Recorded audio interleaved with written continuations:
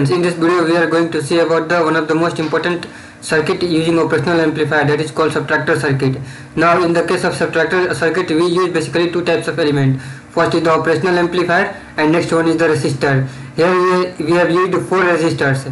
All are different and their values are somewhat related. We will see how their values are related.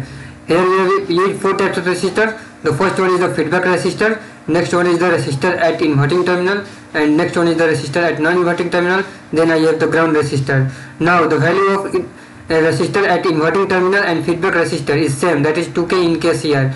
Next relation is the value of resistor at non-inverting terminal and ground resistor is also same, which is 4k in case here. Now we have to note that since it is a subtractor circuit and we know that the subtraction operation is not commutative in nature, that is a minus b is not going to be equal to b minus a. So we have to be specific here. What is the subtraction, or in which direction?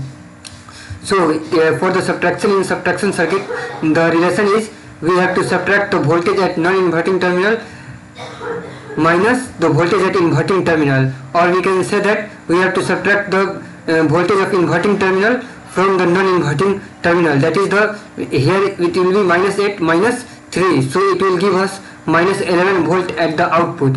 So I can run the simulation and we can see the output. Is it minus 11 or not? Yeah, as we can see here it is the minus 11 volt. Now I will change the value and again we will see what happens. So let I change it to the minus 5 volt. I will change it to the minus 5 volt.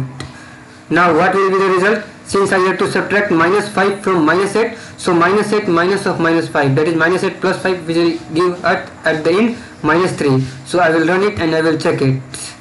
So you can see here it is the minus 3 volt. So in this way we can see that how the subtractor circuit is working and how we have to design it.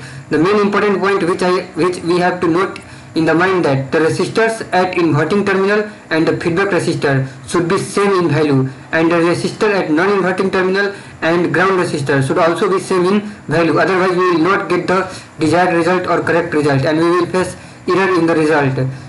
So that's the way we use the subtractor circuit.